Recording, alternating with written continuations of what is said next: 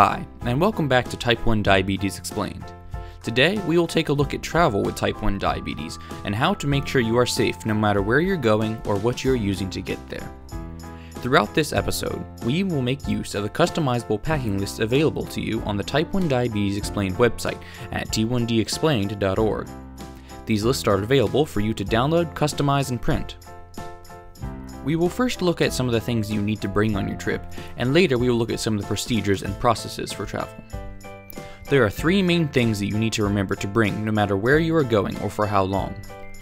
1. You need to have a method to test and monitor your blood sugar, whether that is a CGM or a meter and test kit. 2nd, you need a method to treat low blood sugars, such as fast-acting carbs or other food. And 3rd, you need a method to treat high blood sugars, which would be insulin either in a pen or insulin pump. For all of the lists as well as the items listed in this video, remember one important thing: the 200% rule. This rule simply states that you should always bring 200% of the supplies that you expect to need. If you plan on changing your pump twice, bring enough supplies for 4 changes.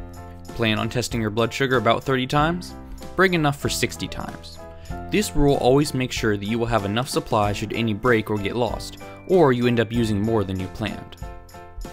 We'll go through many different types and lengths of trips, but we'll start small by first looking at what you should bring if you're just going out for the day. Here's what you should bring: fast-acting carbs, blood glucose meter or CGM, lancing device, lancets, test strips, alcohol pads, CGM receiver or smart device, if applicable, insulin pen with needles and alcohol or insulin pump, and a medical ID with your doctor's phone number. If you're planning to go somewhere overnight, then you will need all of the items on the previous list, as well as any CGM or insulin pump replacements that you may need. As always, remember the 200% rule with all supplies. Multiple day trips are similar to overnight trips. The only difference is that you simply need to bring more of the supplies to cover you for the days you'll be traveling. Lastly, if you're traveling for extended periods of time, there are several important things you need to remember. First, the obvious: pack double of everything that you think you need. But second, if you're traveling for more than 30 days, you will need a method to keep insulin refrigerated, as most insulin expires in about 30 days' time if not kept cold.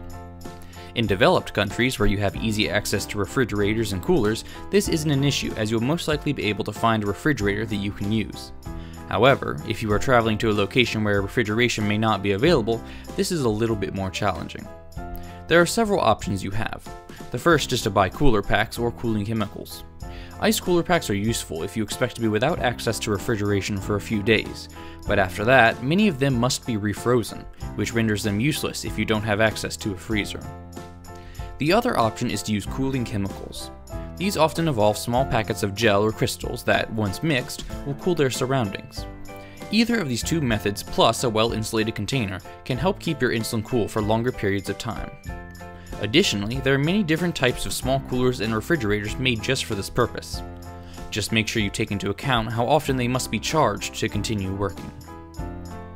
The other option you have to access insulin while traveling is to buy insulin while you are at your destination.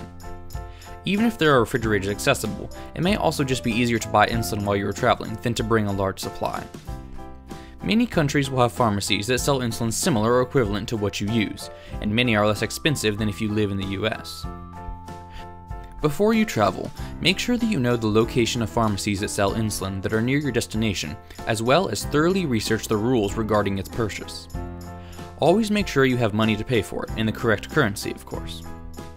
There may not always be easy access to the same exact type of insulin that you normally use, so monitor your blood sugars carefully, as your body may respond differently to different types. Now we will look at the different types of travel. If you are traveling by car or bus, then things are pretty simple, as you can pack however you want and will most likely have complete control of your luggage. However, if you're traveling by cruise ship or plane, things can be a little more complicated. If you're traveling by cruise, it's important to notify the cruise line well ahead of time, often 30 days is what they ask for, so that they can make accommodations such as adding a sharps box to your room, ensuring you have easy access to a refrigerator, and making dietary adjustments. Remember, you are allowed to treat your diabetes anytime, anywhere. Now, the question we've all been waiting for: what about airplanes? Security is very strict for flying nowadays, and many people with diabetes often wonder, am I allowed to bring my supplies aboard? The answer is yes.